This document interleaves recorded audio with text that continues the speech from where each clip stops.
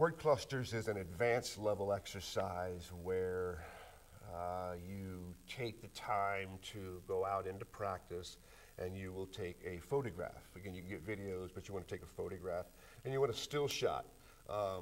Chatter, when we teach chatter, it's all about words and mental pictures. So we got mental pictures that are flashing in our mind. What we want to do is make sure we get the right mental picture. If you're a football player and you're in a skilled position like you're a quarterback, then we're going to want to get you in a still shot of you throwing that ball so that you can look at that mental picture and see yourself in that motion.